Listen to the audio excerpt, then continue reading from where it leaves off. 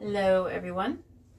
So I'm working on a very big canvas today, and it's 22 by 28 inches. And what I had in mind for this one is to do, it's going to be a blowout. What I'm going to do is, first I'm going to, it's going to have a white base, and then I'm going to blow out like a heart design, like a heart shape. And then once that dries, I'm going to put one thin coat of gloss varnish on it, and on top of that add, like, embellish it with an infinite, oh my god, so many so many n's. Okay, and embellish it with an infinity symbol. Oh, there we go.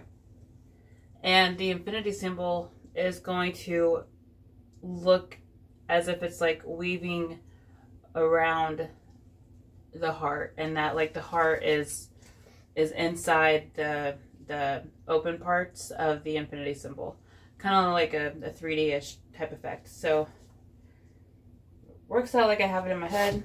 It's gonna look really cool. I'm gonna go ahead and flood my canvas, and then I'll be back.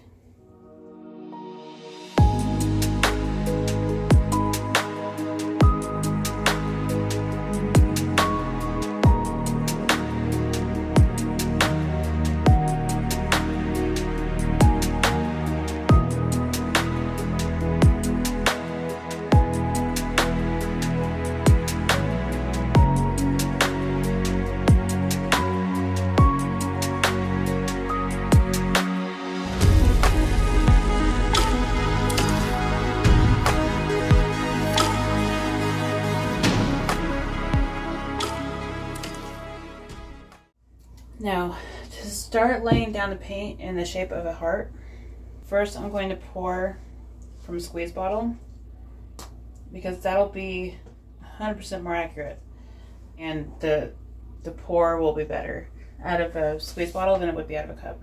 Now I'm going to try to do just like a thin line first, just to make sure I have it right, and then I'll go back in and make it heavier.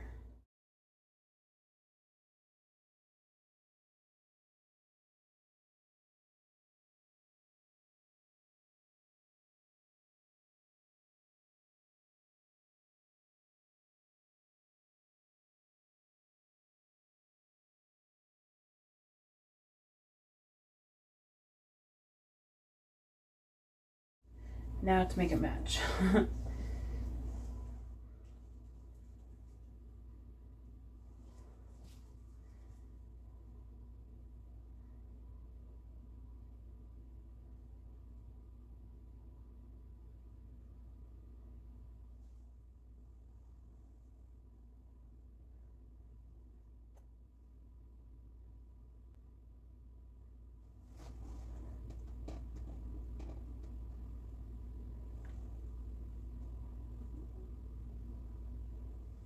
Alright, so that first color was cadmium red deep hue.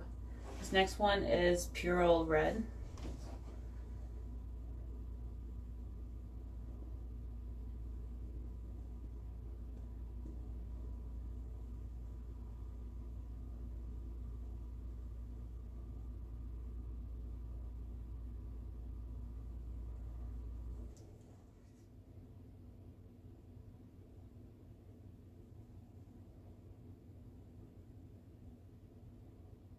Then I've got Alizarin crimson.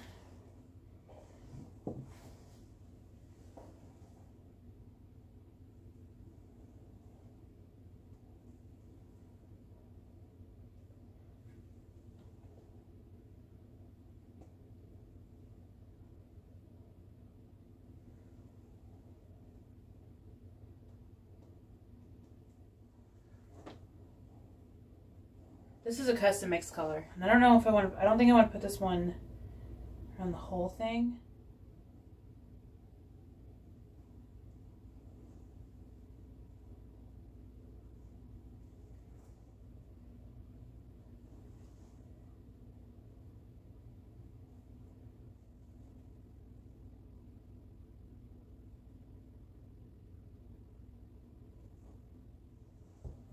And then my next color is Fluorescent Pink.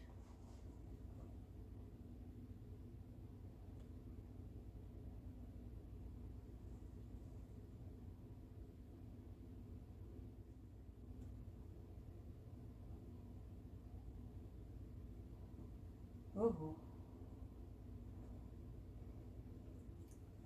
Laid it down a little heavy right there.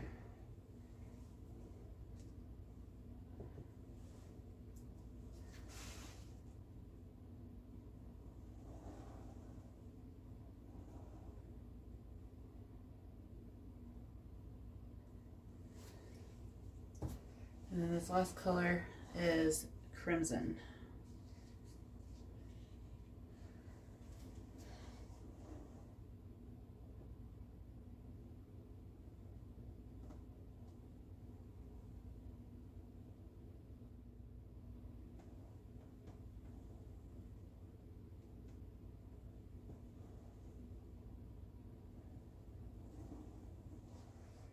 All right, I'm gonna torch my air bubbles.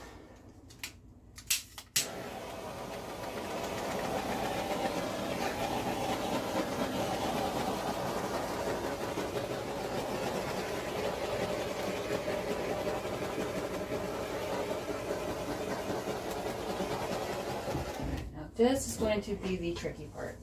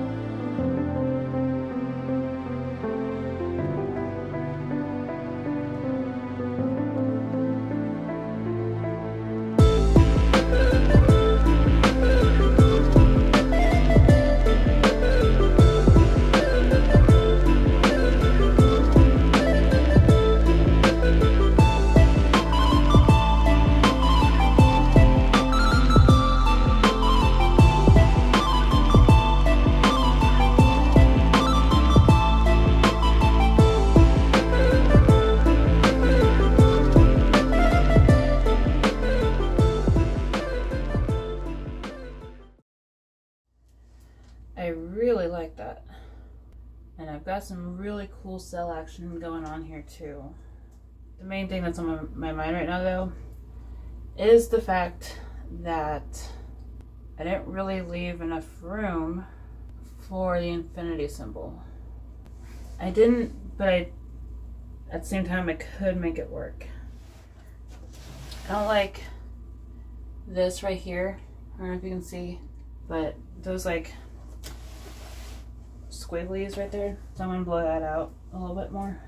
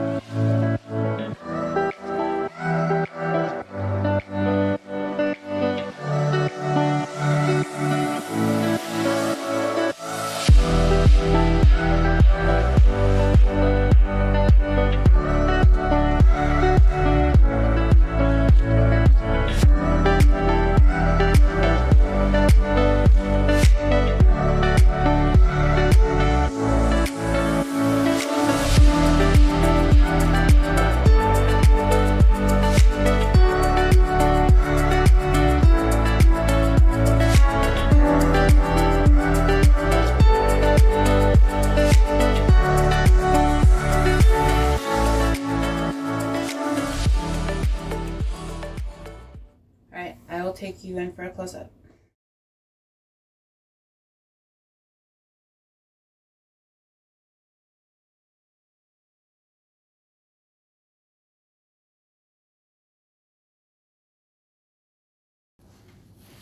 Got some really cool cells happening along here.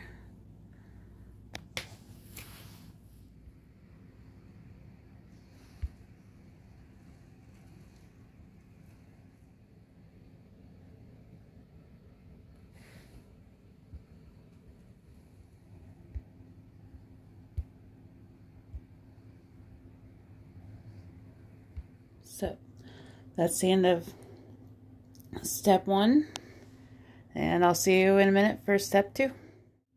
All right, it is dry, and I have applied 2 coats of Liquitex gloss varnish to it, which is also dry and cured and ready for the next step, which is to add the infinity symbol. What I'm going to do first, before I just start throwing paint or marking all over it with paint pen, is I'm going to take a pencil and roughly sketch with the pencil where my infinity symbol is going to go. That way I don't screw up when I am using either a black paint or black paint marker, whichever one I end up using. Most likely will be a paint marker, because I like the better control I have with that. And so yeah, I am going to speed through that part, but I will let you watch me trace the infinity symbol.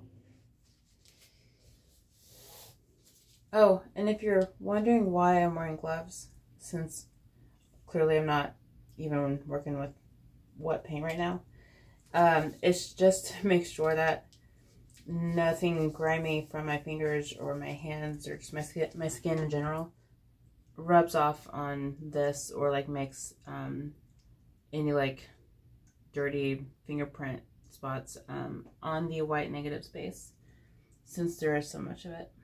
And so figured it wouldn't hurt to take a precaution and wear gloves.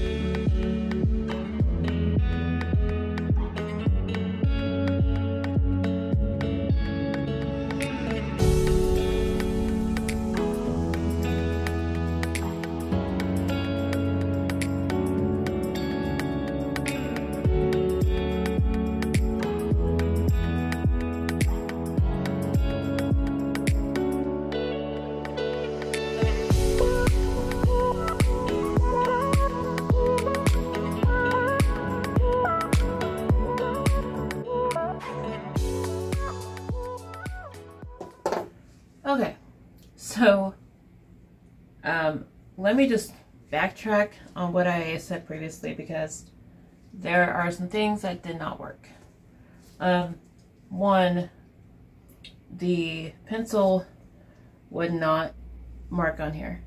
I could not get any pencil to mark on here because it's already varnished. I've been able to with another painting before, even though it had just one layer of varnish, but yeah. And so that's why I ended up using pink dry erase marker in place of a pencil, which is no big deal because it's going to get covered up anyway. And so yeah, issue number 2 I ran into is that I thought that using a black paint marker instead of paint and a brush for the infinity symbol would be a better idea, because it being more precise. It is more precise, but that I realize that that doesn't necessarily mean it's also easier to work with for this specific purpose.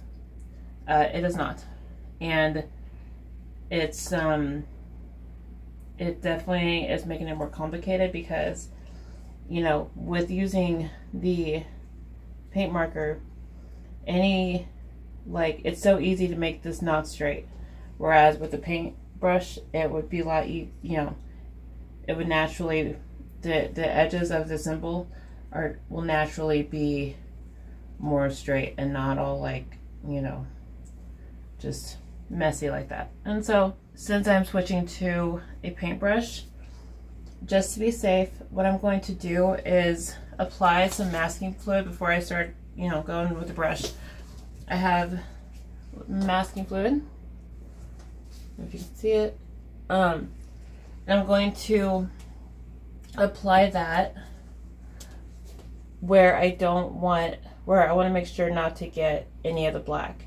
So basically, like, I'm going to apply it all of right here, all of here, and here and here mainly. And yeah, and I might apply it as well. I might also apply it like